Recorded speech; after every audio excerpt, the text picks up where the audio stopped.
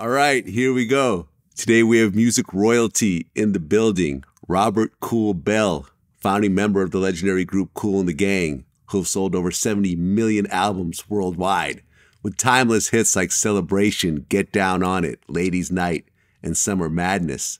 Welcome to VladTV. Thank you. I'm glad to be here. Absolutely. Well, this is our first time sitting down together, so I want to start in the very beginning. So you were born in Youngstown, Ohio. Yes. But you grew up in Jersey City.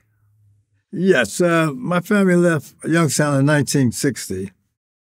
And, of course, the band started in 1964. But different name changes. The Jazziacs, the Soul Town Band, Kool and the Flames, and then finally Kool the Gang. Okay. And what was Jersey City like in the 60s? Well, Jersey City was a little rough coming out of Youngstown. I had to kind of adapt to the neighborhood. And I noticed that a lot of the guys that had nicknames. And so I came up with one. There was a guy who called himself Kool. He spelled his with a C. And I said, well, I like that name. So I changed my middle name to Kool and spelled it with a K.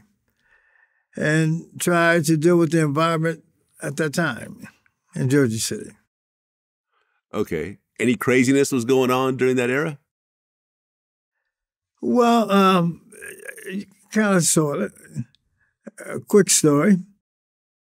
My mother sent me to the store to get some Lucy bread back then. Two guys walk up to me and said, give me your money. I said, well, all I got is a quarter. Anyway, they took my quarter. I went back, told my mother, and she said, boy, you better go back out there and get that quarter. For long story short, I became a part of that environment. That's what I meant by adapting to the environment. Was there craziness going on? Yeah. You know, I mean, it wasn't like today, drive-by shooting and all that kind of stuff, but you had to kind of make it through the neighborhood. Not knowing that there were going to be a Kool the Gang later from changing my name to Kool. Well, before you guys actually started forming musical groups, where did you get your musical knowledge from? Well, I played little bongos. Before we left Youngstown, my brother and I used to take these paint cans, and depending on how much paint was left in the can, became like little bongos. And so we used to sit on this little hill at a place called high school, called the Immaculate High School. And then when you're beating the cans, it like echoed in the valley. That was the beginning of that. Besides that, playing bongos, I switched over to the bass guitar. We were working in Cafe One. Spike Mickens' brother played guitar.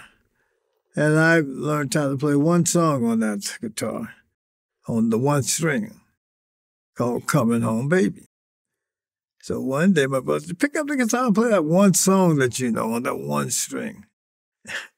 And that became Coming Home Baby. And that's when I started playing bass guitar. Okay. And in 64, you guys formed a group, and it was 7 friends got together and formed, right? Yes. And, back then there were no drum machines, that there wasn't, software and so forth. So if you guys wanted to play music, you actually had to get people that could play every instrument and actually jam together. That's true. That's how the Jazziacs came together, our first group. We found the different musicians and we started playing together over the weekends and things started to gel. And we used to work up at a place in Jersey City called St. John's. And every Sunday they would have, they call it like a jazz brunch thing happening with younger musicians. But people like Pharrell Sanders and, McCoy Tyner and various artists would come through. And we would do our little thing. And that's how we ended up calling ourselves the Jazziacs. Right. You had a bunch of different name changes. The Soul Town Band, the New Dimensions. And finally, by 1968, you guys settled on Kool the Gang. Right. Okay, so the name was kind of named after you. The band itself was named after you in a way, Kool and the Gang. After Jazziacs Old Town Band, Kool and the Flames, Kool the Gang, yeah. Right, and I guess there was confusion because James Brown had the famous Flames. Absolutely. We didn't want to have any problems with the Godfather because you had James Brown and the famous Shimmy Flame. So I said, well, what should we call ourselves? So Gene Red, whose father worked with James Brown at one time, said, well, don't you guys just call yourself Kool the Gang? You got a little jazzy sound, you backed up groups from Soul Town, and that's how we became Kool the Gang. Okay, so in 1969, you guys signed to D-Light Records. Yes. And then that next year, you released your debut album, Kool the Gang. Right.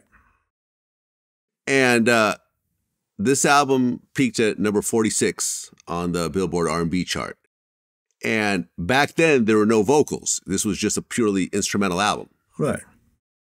Was there a reason why you guys didn't use vocals back then? Well, we had backed up various local vocal groups under the Soul Town Band. And then we would do our own little thing in between sets and started creating that jazz R&B sound. That was the reason for that, because we were more on the jazz side. We did we call it chant, like a funky granny or a funky man, on to Hollywood swing and jungle boogie, So it was pretty much on that side of the fence in the earlier days. Okay, and on that same label, after that debut album, you had 2 live albums, Live at the Sex Machine and Live at PJ's. And Right. then after that, you guys left the label, right? Right. Okay, and then in 72, the next album was Music is the Message. That's true. And this album peaked at number 25 on the R&B chart. And there was a song on there called Soul Vibrations. Yes. And what's interesting is that I was just talking to Just Blaze this morning. He sampled that song for Joe Budden's hit song, Pump It Up. Oh, really? Yeah. Have you ever heard that song at all? I think I did. I mean, there was so much of that going on, in the earlier days. Yeah. Because I think because we didn't have a lead singer or lead singers, they would listen to the track and pick, guitar parts or drum parts or horn licks, because there was no vocals in the way, so it made it very easy and likable for hip-hop acts. Yeah, let me get that guitar player. Let me get that lick. Let me do this. Let me do that.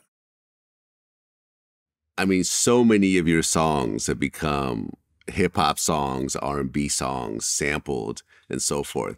I mean, when you first started to hear, later on, all these songs being redone and sampled and so forth, what did you think? Well, we kind of felt pretty good about it when they passed the law. And I think that was under Joe Biden, too, when he was a congressman, that in order to sample an act, you have to get the okay from the record company. So a lot of these all these groups had to get the okay from the record company. Of course, then we started getting paid. Other than that, we had somebody on sample patrol catch that sample, but you ain't gonna get paid for it. Mm-hmm.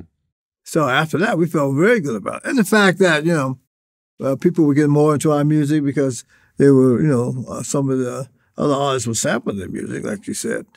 I mean, it was Diddy with Hollywood Swingin', Will Smith, Summer Madness, Tribe Called Quest. It goes on and on and on. I just learned that there were 1,800 samples.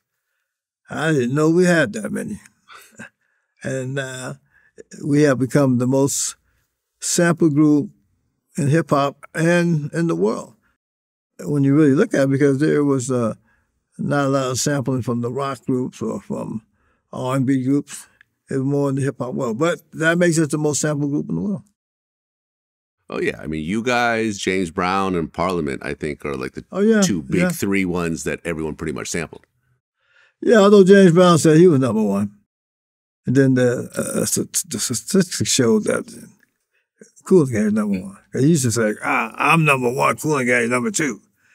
And now we're number one. So, I mean, in order to get a sample, you have to go to the owner and they have to clear it.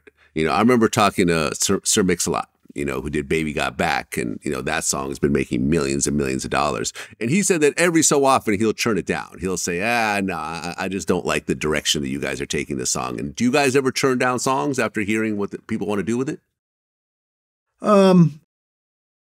We have, but a lot of times we would hear it and we would know who it was at the time to turn it down. But when it came with groups like, or songs like Hollywood Swingin' or Pieces of Jungle Boogie or Summer Madness, we know who the artist was. So those we didn't turn down.